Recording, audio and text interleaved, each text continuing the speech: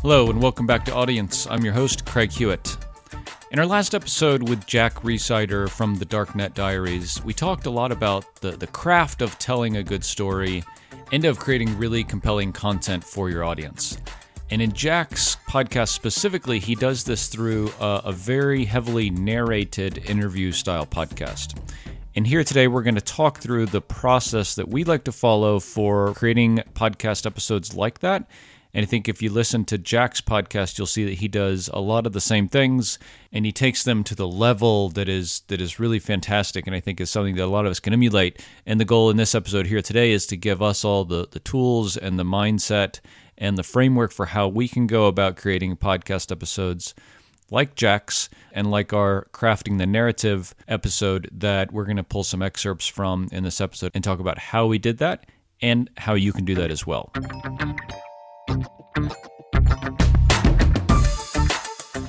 So I think the first thing to talk about is what the heck is a narrative style podcast? And I think the answer here is it's an interview show with the host interjecting their thoughts and opinions and clarifications around what a guest is saying. And so what this typically looks like is it's a mix of an interview show and a solo show where the host is talking directly to the audience and not necessarily to the interviewee or the guest of the show. We'll talk a lot about how this is done technically, both before recording, during recording, and in the post-production process. But just to give a kind of a glimpse of what this looks like, here's an excerpt from one of our podcast episodes that uses narration to enhance and clarify what is happening between me as the interviewer and one of our guests in a previous episode. Being prepared is really important, though of course spontaneity and having that sort of natural conversation is really important as well. So do your homework ahead of time, prepare yourself and your guest for the episode you're about to record, and then let the conversation take its own natural course and let the guest tell their story like they want to. Oftentimes, this is where the biggest surprises and the most interesting content will come out organically and naturally. A good example was we were interviewing Beckley Mason from Bleacher Report. And so I mentioned that this affects all the work done before an interview, during an interview, and in post-production when you're editing and mixing the podcast. Let's talk through each of those kind of here in step. So before the interview occurs, a lot of homework is needed on our part as the interviewer to really know our guest and the subject matter that we're going to be talking about. So we'll take the Darknet Diaries podcast as an example. Jack does a lot of research around, a hacking event that happened or a, digital exploit that somebody performed and, hacked into a bank or something like that. He needs to know what happened, when it happened, who was involved, what was the outcome. Did this person ultimately, get sentenced and go to jail, or did they get off scot-free? And so for us as interviewers, we need to do that as well. And a couple of things that we can do kind of tactically to do research on our guests and the subject that we're going to be talking about are reading blog articles and newspaper releases, listening to podcast episodes that they've been on. I think we'll find that a lot of people that want to come on our podcast have been on other podcasts before, and so this is a nice way to kind of go back and hear their story, maybe from a different perspective. And this also is a great way to maybe pull out parts of a story that you heard a little bit of this angle over here on another podcast, but you haven't heard the full story maybe, and this can be a nice way that you and your podcast can create a lot of value for your audience and saying, okay, I know this person told a part of their story over on this other show. We're going to get the rest of the story or this really juicy angle that they didn't talk about on a previous show in our podcast episode. So before you do the recording, super important, do your homework, be prepared, create a bit of an outline for yourself. I typically like to have, in a Google Doc, just a handful of bullet points, 5, maybe 10 bullet points of the big picture things I want to talk about. And if there's a specific area I want to touch on within that topic, I definitely include it in this Google Doc. And so I add a bunch of things to this Google Doc as I'm reading other blog articles or checking out things in newspapers online, listening to podcast episodes. Once I'm done, I kind of go through and organize this into kind of content clusters or topic clusters to say, okay, I generally want to talk, again, with Jack Rhysider about how he coordinates and schedules guests, because some of his guests are kind of sensitive. So I have several different things I want to talk about there, and then I form kind of the general questions I want to ask him in the School Doc. Once I feel like I have the outline for what the episode is going to look like, I kind of leave it, and I leave it a bit unstructured because one of the most important things when conducting an interview is letting the interview take its natural course. We don't know the whole story. That's why we're doing an interview. And so doing this outline and preparing yourself and preparing the guest to be successful in your show means setting up a bit of structure to know kind of generally where you want to take the episode, but then to let it have a life of its own and to let it kind of grow and expand and discover its way organically. And you do this by creating these content or topic clusters, but then kind of letting it go and asking really open-ended questions, probing into the why and the how and the who of what somebody is saying, and let them expand on their story. Because the thing to remember is we are not the storytellers here. The guest on our show is the storyteller. And so it's super important for us to prepare and kind of prop up our guest so that they're the storyteller, and not us. And this takes a lot of work, because I think podcasters, by our very nature, are people that like to talk. And the key to being a good interviewer is to not talk, but to set your guest up to talk in a way and tell their story in a way that's really compelling and really interesting. And then we can use our questions and the narration that we create around the episode to enhance and further what they're saying. That's really the whole goal. So we've done our pre-work and our kind of homework ahead of the episode. During the episode, in terms of interviewing, we talked about kind of structuring the episode with these topic clusters that we want to touch on. Again, there could be just a handful of them per episode. And then from there, it's really important as we're starting to talk to the guests for the actual interview to give the disclaimer up front. Say, hey, this is going to be edited after the fact. If you want to say we're going to include narrations to kind of amplify and clarify what you say, that's fine too. Giving the disclaimer before you start recording that you're definitely going to edit this gives your guest a lot of peace and sets them at ease to say, okay, it's cool if I misspeak or if I cough or if I say something I don't really want to say, I can, let the host know, say, hey, I'm sorry, can I repeat what I said? And that's absolutely fine. It makes editing a lot easier after the fact to just stop and start the whole conversation again, start the whole train of thought again, is much easier than one big, huge run-on sentence where you're correcting yourself and restating things, and it's all in this one big, huge, wrong run-on sentence. But if you're saying something and you're going down a path, or your guest gets going down a path that you don't like, just stop. So you know what? I'm going to start all of that over. Let's start back from the beginning of this thought. Here's an example of that from me recording this episode. Listening to podcast episodes that they've been on, you'll find, I think, a lot of people that are on podcasts. I think we'll find that a lot of people that want to come on our podcast have been on other podcasts before. And here's what this sounds like after I've edited that segment. Listening to podcast episodes that they've been on, I think we'll find that a lot of people that want to come on our podcast have been on other podcasts before. And this is only really possible because in that first take, I just had a run-on thought where one sentence ran right into the next, and I couldn't just edit out the one part that I wanted to replace. I had to go back and replace the whole kind of thought or sentence or phrase, and was able to do that because I had realized I made a mistake. I stopped, took a deep breath, and started the whole thought again from scratch, so I can go and replace that whole chunk of kind of misspeaking without worrying about splicing a word here or there, which is really difficult to do and usually ends up sounding kind of artificial. What this does in real time when you're doing the interview is it makes it seem a little strange because it's not really a conversation like you would have with someone at the coffee shop, but it makes for a much better interview, and the content you get for the episode after the fact is really what we're looking for here.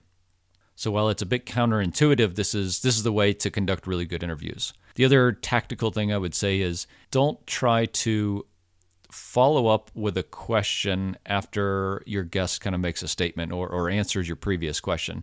A lot of times, just kind of the normal social gesture is for us to say, yeah, that's really cool. I totally understand what you're saying. My experience is X, Y, Z, or I've thought about this and I think A, B, C. But that's not really what we want if we're including narrations in the episode, because that's where our narrations will come in, and that's what we'll be talking directly to our audience and amplifying again what our interviewee just said. So while it's natural to say things like, yeah, I totally agree, or it's best to leave those out, and you can ask more clarifying and probing questions as part of your interview with this person. But after they've answered your initial question, you can take a pause, think about what they said, and then really just ask the next question, whether it's in the same train of thought that you were talking about originally, or if it's a slightly different angle that you want to take on the topic that you're discussing. That's fine, but don't think that it needs to flow and sound like a natural conversation in an interview, because that sometimes doesn't really give us the best outcome in the end. And the reason is because it doesn't just lend itself to the best flow of conversation and getting the information that we really want out of our guests. So after we've done the interview, we've recorded this in a tool like Squadcast, and it's time to pull this down and start the editing process.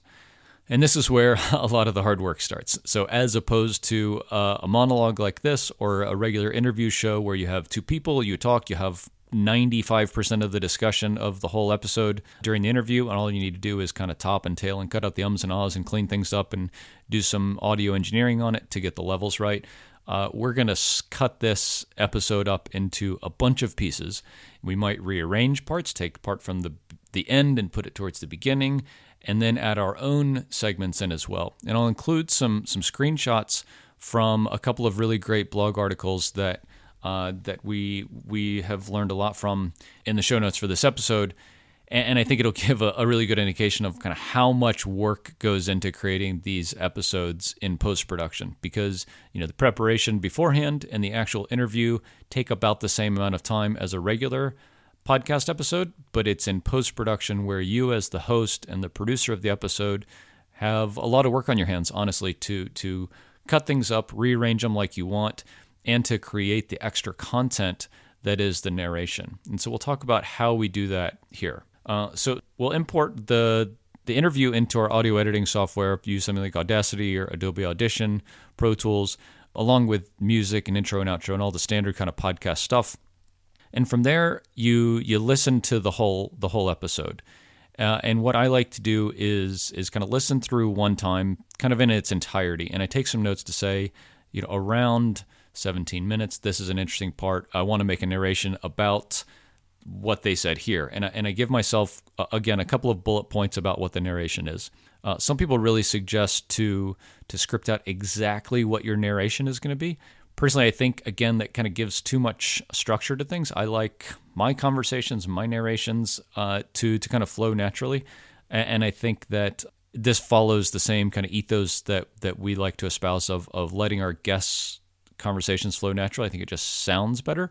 It also, for me, and I think for a lot of people, it's very difficult to read something word for word into a microphone. So just kind of give yourself the grace to say things in your own words. Maybe give yourself a handful of bullet points per narration. And again, a narration can be anywhere from a couple of seconds to a couple of minutes. It's usually not longer than that. And the goal here really is to clarify what somebody has just said and maybe give your perspective or enhance what they have just offered as part of the podcast. So I listen through the whole thing and I make notes as I'm going with timestamps to say, okay, at, again, 17 minutes, cut here, add this narration with these few things and kind of generally what I want to say about it. From there, once I've listened through the whole episode, I'll go through and cut the interview that I did to have space for these narrations that I want to make. And then I'll go through and make all of the narrations at once. And this is important from a audio quality perspective because your voice changes over time, from the morning to the afternoon, from day to day. If you get a little bit sick or if you have, spicy food or something like that for lunch, your voice can change from the morning to the afternoon. So it's important to block out, really probably at least an hour of time to do all of these narrations. Again, you might only actually do 10 or 15 minutes of actual recording, but you want to think about what you're going to say a lot and reading your script or your bullet points to outline kind of what each narration is going to be about, but to do all of this in one go. And kind of similar to the grace we gave ourselves in an interview, know that you are going to edit the heck out of these narrations, and you're going to be doing things like mixing in music and effects and transitions and things like that after the fact. But the goal with this session is to go in and get all of the recording done for all of your narration segments that you need. Okay, so to this point, we have done our homework before the interview. We conducted the interview and asked questions in a way that would let us inject our narrations after the fact. Once that's done, we loaded it into our audio editing software, listened through to the whole episode, created our notes, like in a Google Doc or an Evernote or something like that, about the narrations that we want to inject with timestamps in our editing software about where we want to inject a narration and generally what each narration is going to be about. And then we went back and recorded each of those segments as a separate track to be able to intersperse within the interview to give more clarity, more insights, and a bit of audio dynamic around the episode. So once you've done those narration recordings, go back and edit them. Obviously, we're gonna have ums and ahs and weird pauses and misspeakings and things like that. Podcasting is great because we can just cut all of that out. Don't worry about it. And once you feel like you have the narration segments done and nailed down, it's time to add in music and transitions. So transitions and music give an audio cue to the listener that, okay, this is not Craig talking as the interviewer from the original kind of interview segment, and this is not the guest talking. This is a whole nother thing. And so we use either a transition piece, like a jingle or a bumper or something like that, to transition from one person talking to you talking as the narration. Or, and I think this is probably more popular, we use music underneath the narration itself for the entirety of that narration segment. And when I say underneath, it means that it runs at the same time as the narration where you're talking, but it's at a very kind of low volume level. So this is a good example of what a narration segment looks like, and here we're using background music behind the entire segment to distinguish this part from the other part, both before and after this narration segment. Or highlighting something that definitely doesn't need to be highlighted because maybe that person is a total jerk or something like that, and yeah. I just shouldn't have talked about him at all. So, I get nervous about that, and so far it's worked out pretty well. But this is a lot of pressure on Jack to get everything right and to deliver what his audience is looking for every episode. From a content planning and strategy perspective, I ask him how he goes about organizing that aspect of his work, because planning the content and the interviews and how you're going to go through a story is a big part of him getting the work done right before an interview so that he can be successful when it's released. Yeah, well, so I first have to find a story, and I look in a few different places, right? So I've got Google Alerts, and I put in things like hacker died, hacker sentenced, biggest hack ever, and things like that. So if a story shows up with something like that in there, I'll see that note.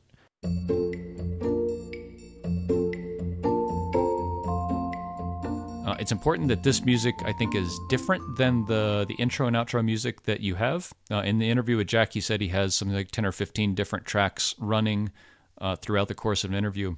And this is cool. This is a lot of work, and I think that having the consistency of theme of your podcast over the course of an episode is important here. So in terms of genres of music or styles of music to pick, make sure that you're being consistent with what you're putting in as the transitions or the narration sound effects or music here. You want everything to kind of have the same look and feel for your listeners, so that they say, why does he have hip hop here when he had jazz at the beginning?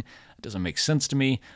Certainly, a piece of music can be kind of suitable from different genres, but just make sure that everything fits together to where the feel of the podcast is the same across each of the segments, each of the pieces of music, and things like that.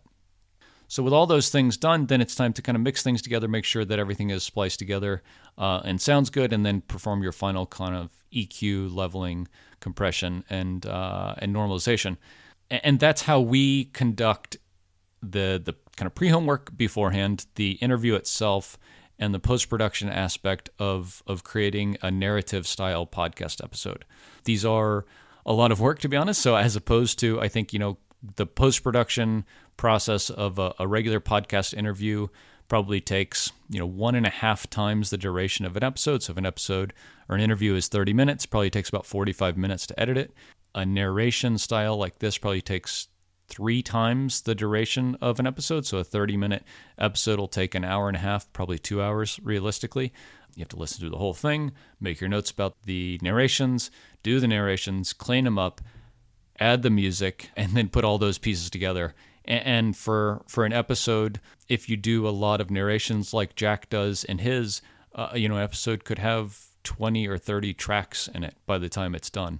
And so this is hard work. I won't lie. This is hard work. This is podcasting 201 or 301 from our college days.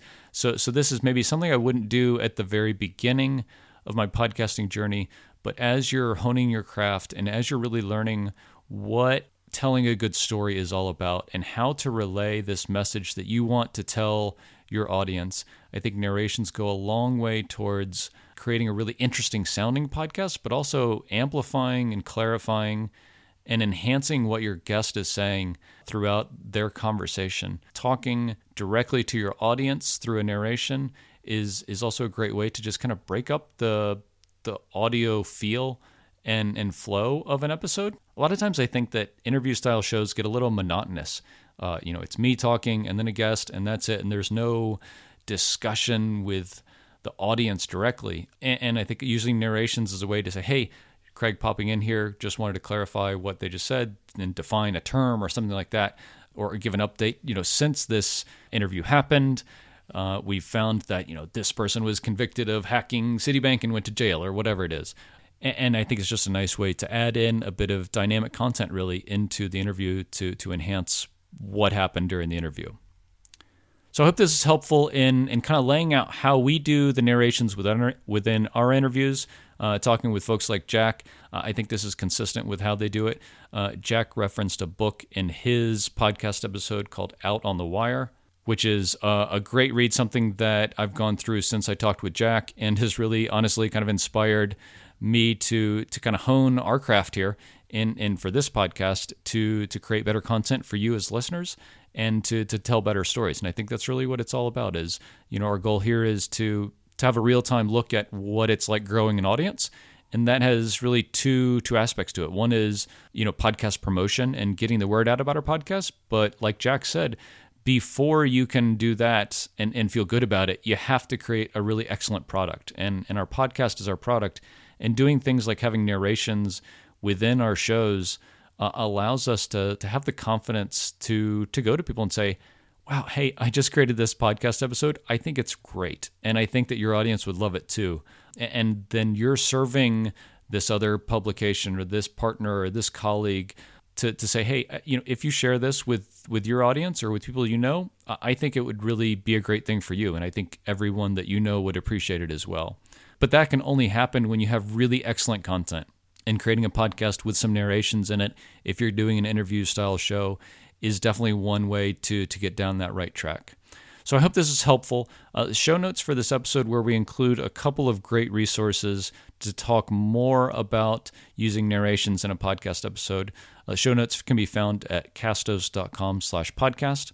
And if you have any comments for us, we'd love to chat more about this. Leave a comment in the post for this episode, or go check out our Facebook group. Just search for Podcast Hackers and ask to join the group there, and we'll get you added. And we have a lot of great discussions about things like this and how people are doing it and what kind of success they're having around different aspects of their show. So definitely go check us out on Facebook, the Podcast Hackers group, and we'll see you next week.